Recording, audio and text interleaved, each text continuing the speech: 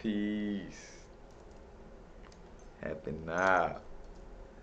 Now is the vibrate. Not too far in the future. Not too far in the past. Right now. Right now, I wanna, give a little information on Rudrakshas. If y'all familiar with them, not.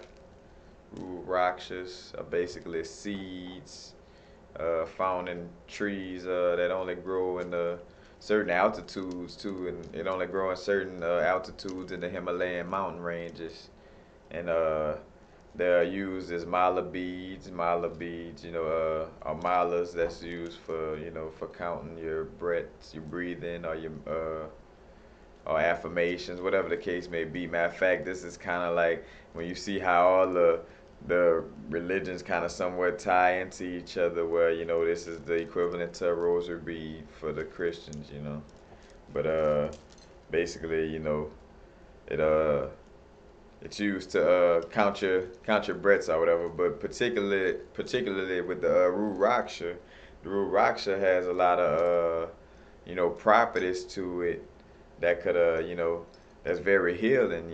Matter of fact, it was spoken of in the Upanishads, the old Hindu texts. And basically, though, another thing too, the Rudrakshas are considered well, the name Rudraksha stands for Shiva's tears in Sanskrit. So basically, these are considered Shiva's tears. You know. And matter of fact, the story of that is basically that one day Shiva was sitting in meditation, eyes closed for millennia, and he did not open his eyes, and he went into such a deep state of meditation that that he became so ecstatic, in his meditation that he had tears of ecstasy flowing. So basically, he was in meditation and it became so ecstatic, and that flow of Kundalini energy was just so, blissful that he just had ecstatic tears. Basically, and those tears of ecstasy fell on this planet and they became rude rakshas. You know what I'm saying? So that's how you get your rude rakshas. Like I forgot how the virgin who explained this is cause I got this story from a yogi I watched. And it was like this is may not be called a fact, but this is a truth. You know what I'm saying? But so this basically is Shiva's tears. And matter of fact, speaking on that deep state of meditation, though, of feeling ecstasy that Shiva had, though, because I remember like a DMT trip where I was connected with the omnipresence, of Source, and it was just so, it's just so blissful. It was just tears of joy. It just started rolling down my eyes. Like I was weeping like I was at a funeral, like like that hard, but because I was that happy, and that I finally, it's just I don't even want to get off subject, but yeah, I could understand, where them tears come from. But yes, this is basically Shiva's tears, and Rakshas have a lot of health properties to them too. And matter of fact, it's one of them things where at first it was just in the Upanishads and the Hindu texts, but then after seeing what was spoken on about them in the Upanishads, you basically had scientists and people on all right, well, let's see if this true. You know what I'm saying? Kind of like how you test the crystals for positive electricity to see if all right, do they really give off electricity? But they actually did tests on them and find out that they do kind of carry a certain type of electromagnetic energy to them. You know, matter of fact, it transmits an electromagnetic energy charge. Matter of fact, by touching the skin, even though I heard they still can have an effect on you from from just wearing them. But also though too, what I found that most people stressed about the Rudrakshas is that you want to stay away from the ones that you buy in the store, unfortunately. And I know everybody like, what? Wait, hold on. But and when I say just any kind, you know what I'm saying, in essence, where Rudrakshas they need to be blessed. You know what I'm saying? They won't really carry that that vibration of what they really want, supposed to carry out if they're not blessed. And in some cases too, just like with anything, you'll have like fake Rudrakshas and things of this nature. But they meant to, what I'm saying, carry a certain vibration, on a certain level, and you need a blessing for that. And speaking on that blessing, because I bought mine, actually purchased mine from Coyote Moon, plug on Coyote Moon. But and basically there's some other ones I bought too. As a matter of fact, you got the different what you call mookies. The mookies is different sections. Like some of them have five. The most common amount of mookies is five. A five mookie Rudraksha. It's basically separated in five parts. You can see the seams. I don't know if I could, but it has like little seams running down the side. That's one right there. That's another one right there. Another one. Another one. But it's yeah, they call mookies Mukhi. But yeah, they all have and matter of fact, in each mookie have a different property also. But not to get away from what I was gonna say, I went to I bought them from a store, but I actually since when I found that out, I'm like, all right, this is meditation time. This is altar time right here. So basically, I took them and got them blessed. You know what I'm saying, by my spirit guides, by some of the orishas and lawas that I work with, and I even had a surprise visit. Like, which is like, it's still kind of like, which is not crazy, but it's crazy to the ego. The ego not used to these things.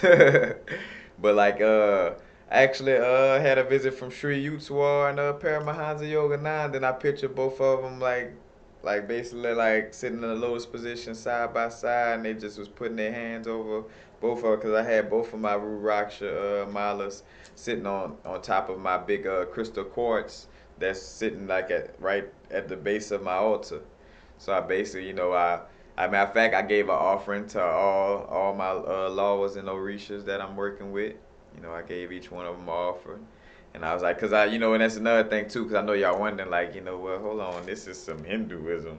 How you gonna bring voodoo and the Orisha, how you gonna bring that all together? Well, it's one of them things where just a just a blessing in general. And I guess too, when I was getting the entities to bless it, you know, I guess that's what Sri Yutswar and Paramahansa Yogananda came in to give that extra blessing from, from a place where, where it comes from, in essence, from a familiar vibration, in essence.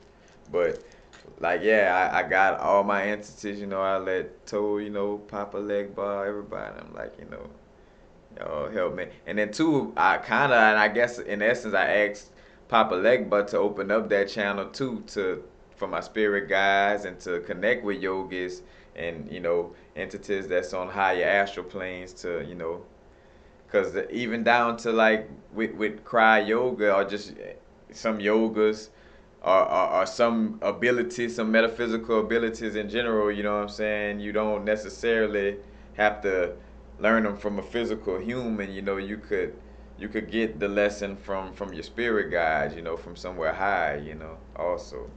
But basically, I got my root rakshas blessed by, my Paramahansa and Sri Uswa, so that was good. And matter of fact, and actually felt a difference, afterwards. And this one right here, this one is a 5 Muki, so it has 5 sections on it. And matter of fact, let me get into more properties before I get too much in these stories. But root rakshas help to release old karma. Uh, they sharpen the mind and increase focus. Also improves the memory, which that would go good with hematite and fluorite. You know what I'm saying? Because that's mental clarity. Basically, it helps to heal wounds and injuries. It improves the digestive system, and it controls blood pressure. Matter of fact, I think that's one of the main things that scientifically that they kind of studied and saw, that it really helps with the blood pressure control. So that's something one of the main. So if you're looking for some physical evidence to rest your hat on, that's one of the things. That's one of the top properties of it as far as physically. It also gives you a stronger connection to the five elements. Because matter of fact, and what's funny, it gives you strong command of the five elements, and Shiva, was basically had command over the five elements, so you can see that little connection right there. And also Rudraksha's help to cleanse your aura. So whenever you got any negative vibrations, any tear in the aura, that Rudraksha help cleanse it, help all that muggy vibrations get out of the aura. And also another thing said about Rudraksha is which I haven't, I guess more because of how natural the vibrations are in essence, but and maybe because of some metals are like man-made and stuff is added to some metals, it may take from that natural harmonious vibration, of the metals. So I don't know, but Rudrakshas, malas made with Rudrakshas are better made like with string or yarn. They're not used with they're not made with metal chains or whatever. And that was another important point that I found in the information. And also, they could be used in testing water to see how healthy your water is, or to see if if say for instance if the water that you're about to drink is say for instance high enough alkalinity, just for example. But and they said to take your Rudraksha and put it over the water, and you'll see. And if it let's see, if it goes in a clockwise motion over the water, that means the water is good. And I think it was more in the reference of like so like if you're out in the woods or something like that, like you're somewhere with some type of water source that you can't trust, you would put the Rudraksha mala over it, and you'll see if it's moving clockwise, then the water is good. And also, uh, some of the information on the chemical makeup of Rudraksha, which this would make a lot of sense that it's 50%, 50.03%. No, 50 point, yeah, 50.03%. So 50% carbon, basically. Because I'm bad at, I ain't took math in a while, so saying the tenths and all that, I'm probably gonna slaughter that, but y'all just make it with me. Y'all gonna get the picture unless you're just trying to be, egotistical. But it's made 50% out of carbon. It's a 0.95 nitrogen, so it's like a little less than 1%, nitrogen. It's a 17 point, you could say 17.9% hydrogen, which is 17.897. And it's 30.53% oxygen, like about 30.5% oxygen. So basically, but it's mostly made out of carbon, and we all know what shungite does for the body. Shungite is carbon. Shungite you could use to make detoxifying water. You could use it in your bath water. All these type of things. So with that carbon and the Rudrakshas, it's safe to say that a lot of the healing properties in it, will come from the properties of carbon within it. But what else? Let's see. It also protects you from psychic attacks. So if you know how that go. We raising our vibration, and some people still in their ego, may be a little sour about the situation, and may wish a little bad on you, sometimes you could feel it if it's strong enough. It gotta be super strong, depending on who you are. It gotta be, super strong to get to you, depending on how high you vibrate. But it helps protect you from psychic attacks, from from actually feeling that person wishing that bad on you, where you wonder where that bad thought popped out of nowhere on you, or whatever case may be. Rudraksha help you help protect you from that. And also, so I want to get into the different mukis, which I'm gonna briefly go into some of the mukis because it's like you could have up as 1 to 21 mukis, and there's even said to have 22, but there's no real reference for the 22 muki Rudrakshas because it's not they don't have any ancient texts on it, in the Upanishads. So, you know, it really stops at 21. But yeah, it's 1 through 21 mukis, and they all have different properties. I'm gonna go through a few of them, just to give y'all a brief understanding on, But you have the one-sided muki. I guess you say one-sided, but you have the one muki raksha, and it helps with your superconscious. It helps with migraines, and it helps with diseases of the brain. You know, like I say, there's just snippets of information.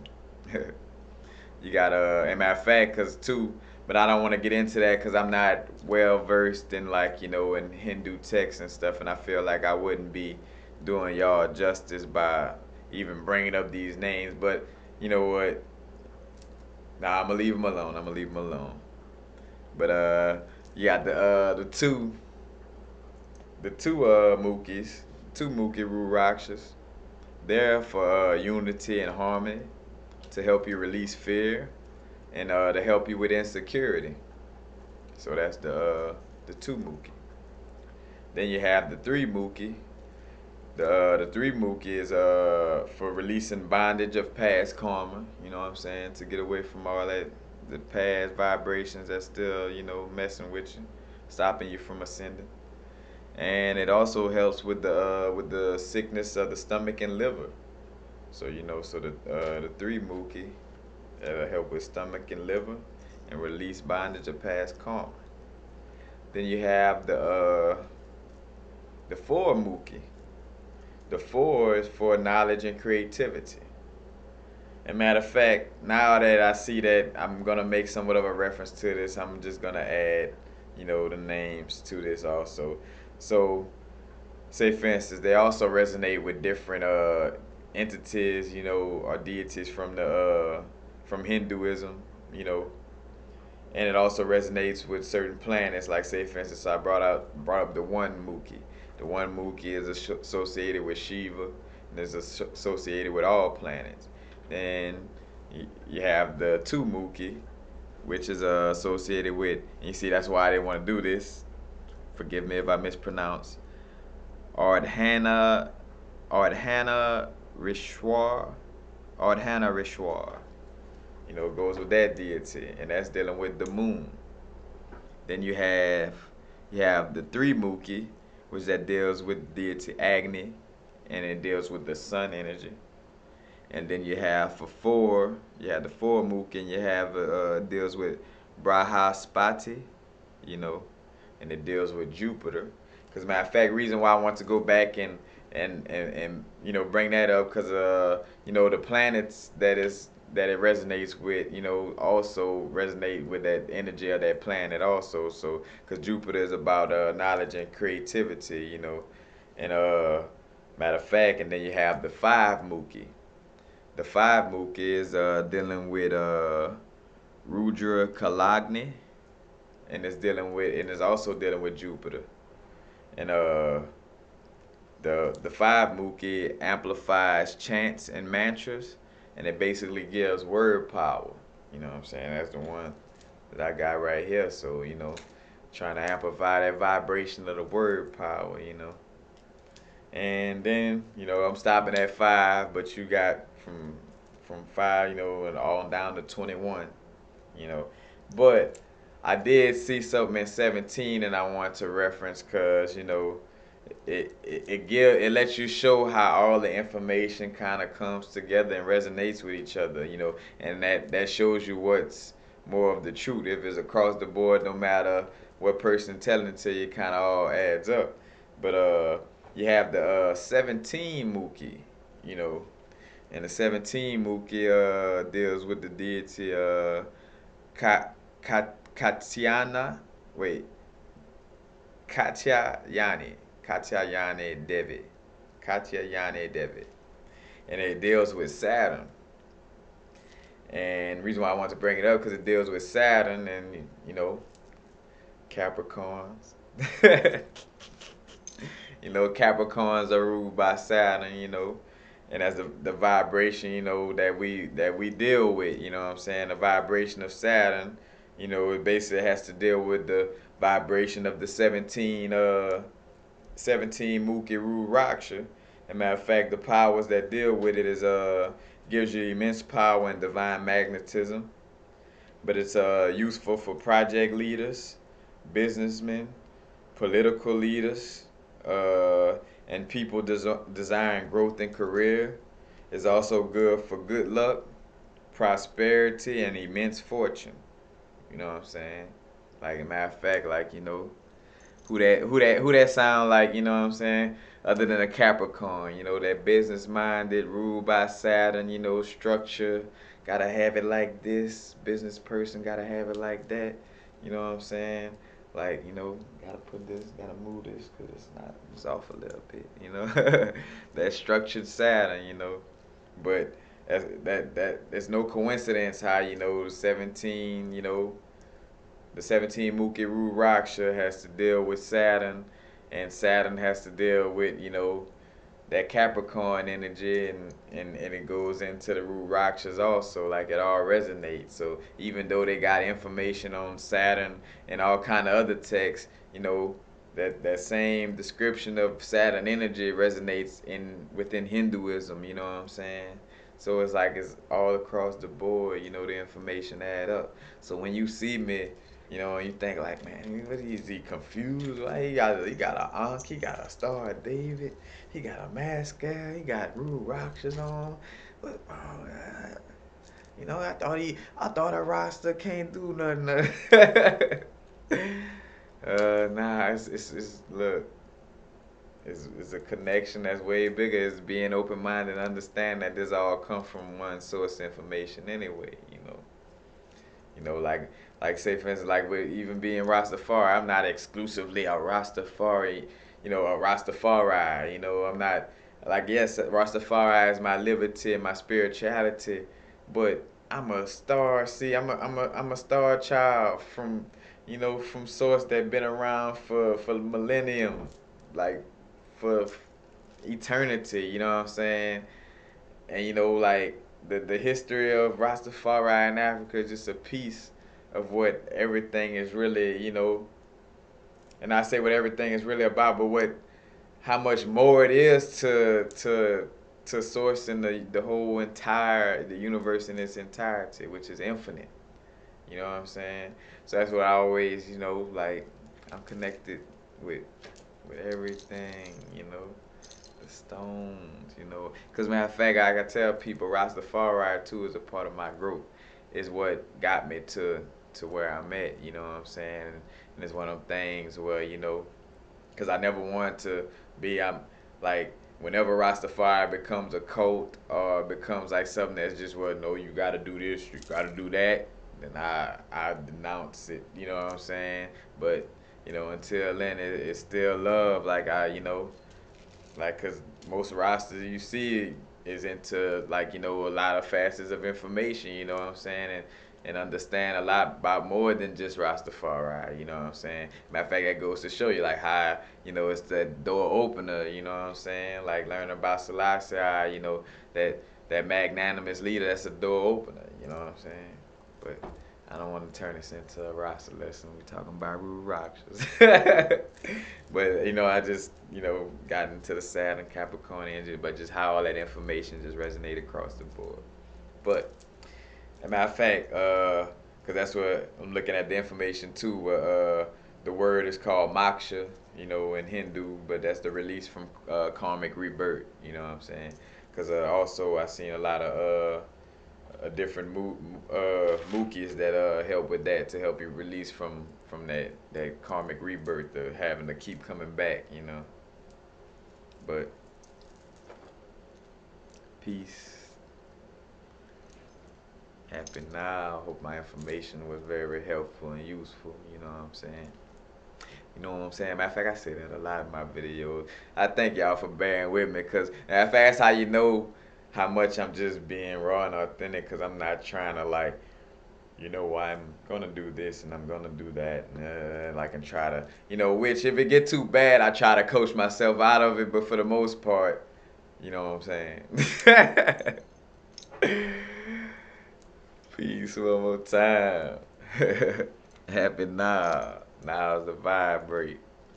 Not too far in the future, not too far in the past. Right now. Rudraksha. If you get them, don't forget to get them blessed. And if you don't get no blessed ones, man.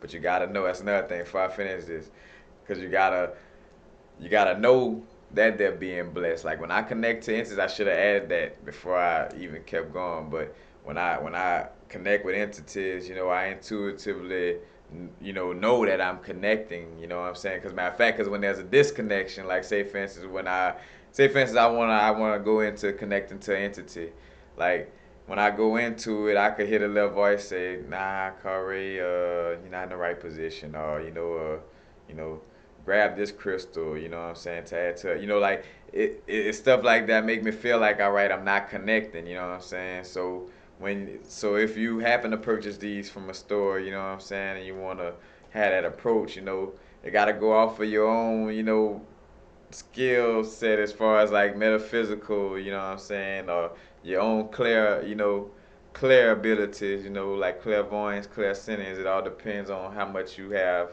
as far as to connect. But even then, because my thing is that's only to know that they've really been blessed, you know. But in essence, like I say, you'll feel it intuitively, even if you don't even if you don't have that strong enough connection to really almost like visualize entities, touching your stuff or whatever, you know, you'll know like after you ask for your spirit guides, your entities to, or some divine yogis on other astral planes to, bless it, just feel and wait. And if it, a little voice is like, nah, nothing even came around, my brother. My brother and our sister ain't nothing even, even came around. Try again, try a different approach, And then you know that, all right, they didn't get blessed. You need to try again. But it's all on intuitively feeling, you know, that voice from the spirit guys. But again, bye for the third time. Peace. Don't want to let y'all go, man. Happy now. Now's the vibrate. Not too far in the future. Not too far in the past. Right now.